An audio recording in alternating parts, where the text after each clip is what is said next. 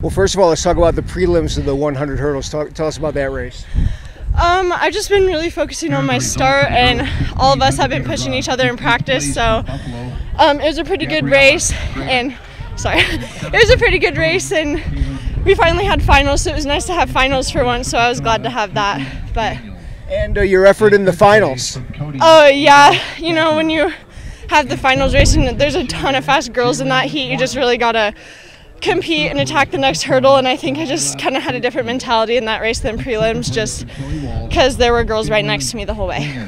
What are you thinking about during the race, you know, like for steps and getting over each hurdle? I'm really just kind of thinking to attack the next hurdle and sprint in between, stay on my toes are the biggest things I've been working on, and then I've just been working on keeping my arms tight. Do you prefer the 100 or the 300? Oh, that's a tough question. You know, my sophomore year I preferred the 100s, freshman year I preferred the 300s, and now they're pretty even, so I don't think I could answer that very clearly.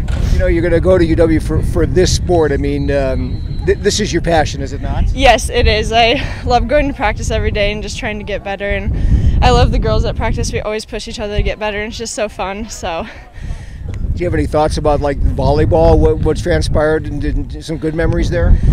Yeah, volleyball and basketball are always fun, and it's a lot more, you know, team, but I think that with our team we still have the same team bond and we still make those same team memories. So, well, what other events in track are you running besides the hurdles?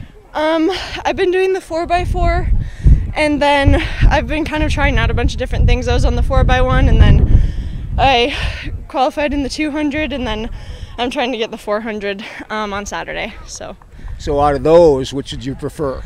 I would probably prefer the 400, but that's a lot of running at state. The 300 hurdles, the 4x4, and the 400, so we'll see how that ends up.